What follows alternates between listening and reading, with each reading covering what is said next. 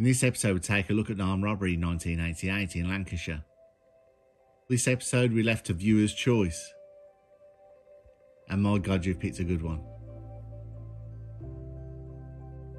The first part will be the reconstruction, and the second part, the police investigation afterwards. Our first case is one that's already made the headlines, and not surprisingly. It brought a town centre to a standstill, involved a kidnapping and a siege, and the theft of over £500,000. A family was terrorised, though as you'll see, they showed remarkable courage. 7 weeks ago today, on Thursday, the 15th of September, police were called to Fishergate in the heart of Preston, when the National Westminster Bank there failed to open. They knew that the staff were in there, and when they found that they couldn't communicate with them, they brought in marksmen, they cleared the area, and for 3 hours they lay in wait.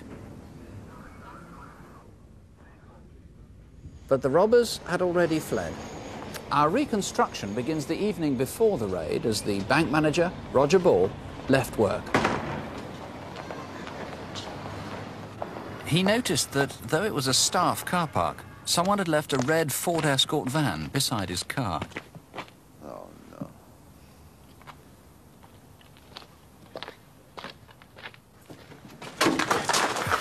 One word, I'll blow your head off.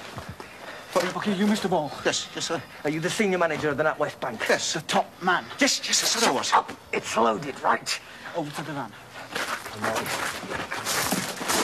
On. Come on. Okay, stop, right? Down. One word. This pump was recovered by the police and was found to be faulty. But when the car was later found, the tyre was well inflated, so this blue Sierra must have been taken to a garage. Morecambe Illuminations, 30 miles from Preston. Despite the blindfold, Roger realised he was being driven to a public car park beside Morecambe Golf Course. It's not far from his home. The red van and another car, perhaps his own Sierra, stayed here for over half an hour.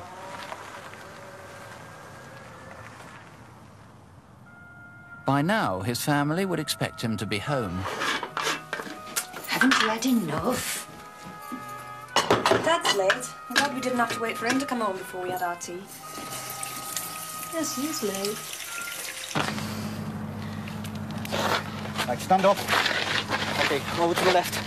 Now you're getting in the passenger seat of your car.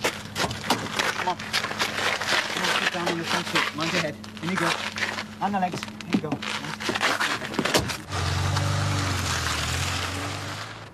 Police have reason to believe that Roger was next driven here to Sandside Caravan Site at Bolton Le Sands, just north of Morecambe. Were you here on Wednesday the 14th? There's an unusual old-fashioned payphone. In.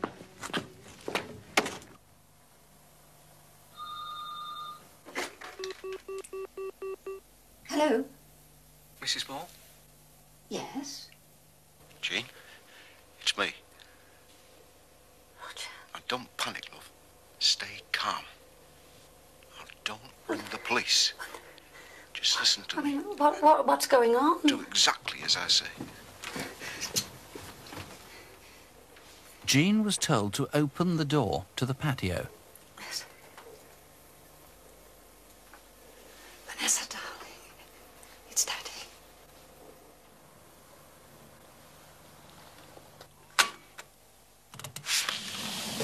Sit down.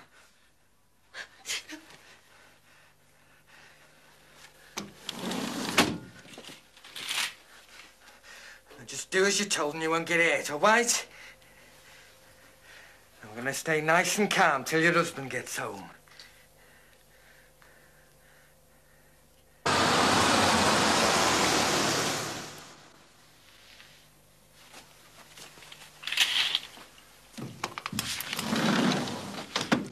All right, come in. Roger. Dad. Jean, Vanessa, are you both all right? Right. Yes. Stop. Sit down.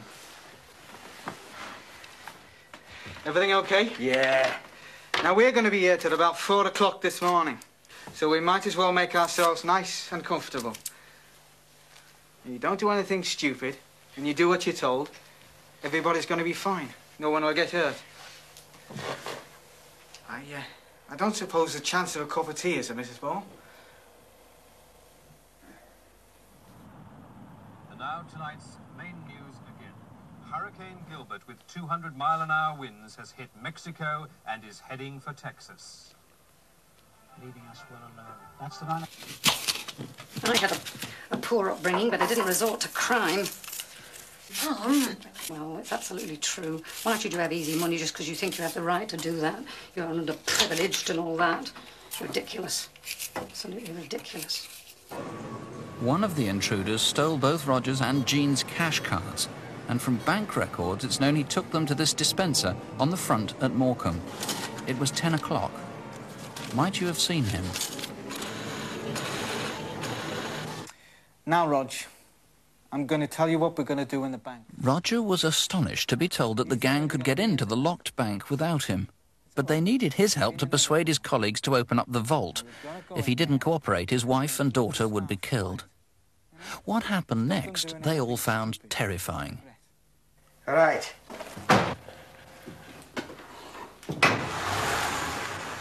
They were driven off, locked in darkness, in Jean's silver Ford Orion and in Roger's blue Sierra. They finished up beside the bank in a deserted shop. Jean and Vanessa, blindfolded, had no idea where they were. Roger guessed roughly where he was, but he didn't know his wife and daughter were in the room below him.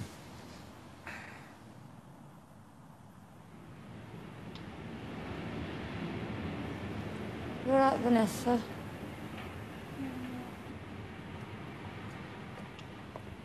Roger had been instructed to go to work to round up all his staff and tell them to cooperate. Now, there's nothing you can do about it. No alarms, nothing. They've got Jean and Vanessa. There's a robber already in the bank, and there's one outside. But, I must ask you, please stay very, very... Right, you! Don't move! Do exactly as you're told. Stay where you are. If I get caught, I get 20 years. But take one of you with me, I get another 5. Roger, let him in. Okay, here we go, Rob. Everybody all right? You stay calm. Wait, who's got the keys to the vault? Come on, the keys for the vault! Vault, he needs vault. Vault, he wants the key to the vault. Okay, over here, come on. Come on, hurry up! Come on, make a move. Come on, fast. At just after 9:30, 2 workmen arrived for a routine check on the alarms. Strange, the bank's still shut. I'll just nip out and see if there's a space. Right, Andy. He saw a silver Orion backing up the passageway beside the bank. When he walked past the Orion to find a parking space, he saw a man loading bags from the side door of the bank into the boot of the car. All of you, come on, into the vault, come on. Quickly, keep moving. One at a time, come on. Meanwhile, at the front, a crowd of customers had gathered. The bank was now 15 minutes late in opening.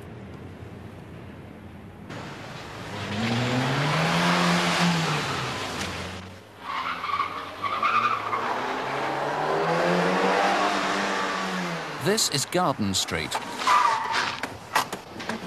All right, come on. This woman almost certainly heard the robbers exchanging cars.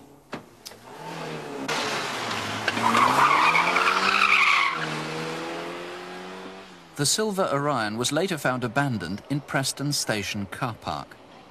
The end of Garden Street opens out towards the station. Usually the way is blocked by bollards. Sometime earlier that morning, they'd been removed. Mr. Walms, it must be said that no gratuitous violence was used, but it was a miracle no one had a heart attack. There were so many people involved. NatWest, so insistent this isn't going to happen again. One of their staff kidnapped like this, they've offered the monumental reward, £50,000, which is a really big one by UK standards. It's the largest reward that I'm aware of, certainly in the north of England. And in addition to that, it's 10% of the proceeds recovered will be paid to anyone with information leading to the arrest of the persons responsible. OK, now what do we know about the people? We've got a video fit of one of them. That was the chap who was seen putting money into the boot of the car. Describe him to us, can you? He is offender number 3, and as you say, he took the money out of the bank and into the boot of the Orion. He's described as tan white male, 5'9". He's got black short hair. He's wearing a moustache and wearing smart light brown suit. And suspects 1 and 2, they were fairly similar. They were fairly small, weren't they? 5'7" or so. Yes, they're thought to be about 25 years of age, less than 5'7". OK, one of them had a speech defect. I don't know if you noticed, he said that, White, who's got the keys to the fault? As though he can't say R in right and he can't say V in vault. That's right. It's an impediment which is thought to affect the V's and the R's, but they do have what is described as soft Merseyside accents. Now, this foot pump is important. You need to find anyone at all who's ever bought a foot pump like this from Halfords that hasn't worked. They've taken it back. These were made by Cameron Price in Birmingham from November 1987. It's sold only through the Halford retailer shops. It's known to be defective. It has been returned by a legitimate purchaser and then subsequently stolen. So if you were a legitimate purchaser of a Halford foot pump that didn't work after that period in 87, end of 87, and took it back to a Halford shop, please give us a call. The red Ford Escort van, we've got a picture of it here. It's remarkably clean. It looks as though it had been washed prior to the robbery or kept in a garage. Now, that's distinctive. Tell us why people might remember having seen that. It's red in colour. It's got a B registration on a 5-year-old vehicle. It's got a black roof rack, as you can see, and a hole has been punched into the side, which, when we found it, was covered by adhesive tape. Right, that little hole, that spy hole that they cut in, is perhaps something that somebody might have noticed in it. There's also a white van. Now, tell us the significance of that. Yes, this white van with shower power on the side was seen about 25 minutes past 6 on the morning of the robbery itself, in the Asda car park, which is at the bottom of Garden Street, possibly only about 10 yards away from where the bollards were removed from. Right, it's called a Luton-type van. We're not interested in people telling us about shower power. We know that's of no relationship to the vehicle. Yes. There was a lot of heavy money stolen. 2.5 hundredweight was taken in coins. They're like 2.5 sacks of cement. £11,000 in pound and 50p pieces amounts to 2.5 hundredweight, and that is a lot of money, a lot of weight. Right. Well, if you can help recover any of the money, there's a big reward. If you can help convict any of the men, there's a huge reward. If you've any information, here's the number to ring. 01...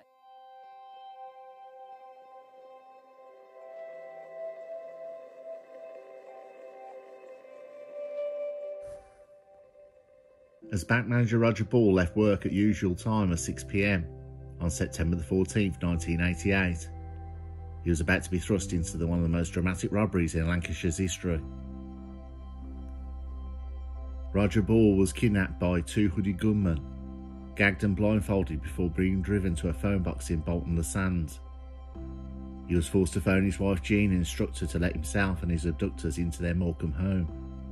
No doubt at the height of the concern was the little girl Vanessa, then only 13 years old, who was present throughout the terrifying ordeal. The family faced an agonising overnight wait, chaperoned by the masked robbers, who nonchalantly helped themselves to apples and oranges, devouring every part of the snack, including the cores and the peel. It was probably a detail that most victims in the horrific situation would glance over, but it proved to be a key in solving the case. The ruthless armed criminals kept Vanessa and her mum hostage, but forced her dad to open up as usual around 8:30 a.m. As each member of staff arrived at the bank, they were also taken hostage. Eventually 62 workers were held at gunpoint, whilst the gang stole the money from the vault. Throughout the 30-minute operation, one kept his finger on the trigger of his gun, watching over the staff as cash and foreign currency and travellers' cheques were grabbed. Around £500,000 was stolen, including 2.5 hundredweight of coins. Mr. Ball was instructed to tell the staff that if they alerted police or failed to assist the robbers, his family would be harmed. It was a meticulously planned raid. The villains had even dug up bollards outside the Preston railway station to help them with their getaway to avoid the main street. Where the alarm was first raised, police surrounded the wrong NatWest branch in the confusion. The crime quickly made national headlines as a hunt for the robbers got underway. 60 to 80 police officers were enlisted to investigate the challenging case, which happened at a time when there was no DNA, CCTV or telephone evidence available to the team. and for the first few weeks, their efforts appeared to be fruitless. 3 men were believed to have taken part in the raid, but only one was ever convicted. There was an extraordinary breakthrough that led to the arrest of a Merseyside man, Leonard Len Newsham. A street bobby who worked at Newsham's neighbourhood in Liverpool raised the alarm. He had read a crime report that referred to the strange way of eating a whole fruit and their Merseyside accents. One of the criminals also had a speech impediment. He remembered speaking to Newsham and another man called Jimmy Gibson in the street and watching as they ate a whole orange, including the peel. Lancashire police had their 2 suspects, but 2 months after the raid, James Gibson, who was 23 years old, was shot in the head and found dead in the street, still with his hands in his pocket, in a gangland-style slaying. Police have always believed that Gibson was Newsham's accomplice. The 3rd man has never been traced. Newsham was then spoken to by Lancashire police about the death, but unknown to the force, Merseyside Police's undercover surveillance team was watching when he left Preston Police Station. They followed him to Liverpool to the grounds of Fazakerley Hospital and watched him dig a package up. They pounced on him. The package had banknotes in it. They were fingerprinted and contained prints from staff at NatWest in Preston. A further package was found containing 2 balaclavas, linked to fibres found in their vehicle, which had been abandoned in a hotel car park in Morecambe. In November 1989, Len Newsham, 24 years old, of Fazakerley, Liverpool, was jailed for 13 years for his part in the raid. Only £6,900 of the £500,000 haul had been recovered when he was caught. 2 years later, 4 people were charged with handling the proceeds of robbery after police recovered £140,000 in a dawn raid on a house in Fleetwood. Ex-plumber John Hay, then 44 years old, of Garfield Street, Fleetwood. Newsham's girlfriend Sharon Crawford, 22 years old, of Elstead Road, Liverpool. An engineer, Desmond Penny, of Ronald's Way, Thornton, Merseyside, admitted handling cash and travellers' cheques. The trio had taken part in an elaborate plot to divert the proceeds to 2 Irish bank accounts in Dublin.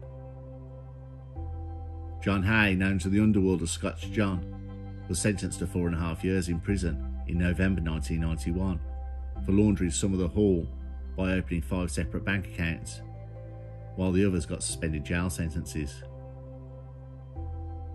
He went to the USA on his release, but in 2010 pleaded guilty at a court in Nevada, attempting to smuggle a kilo of cocaine into Britain, and was told he would serve between 10 and 25 years. Len Newsham did not learn his lesson either. He was on home from leave from Sudbury Jail in Derbyshire when he committed a raid on the home of a businessman and his family. He was given an additional 12 years.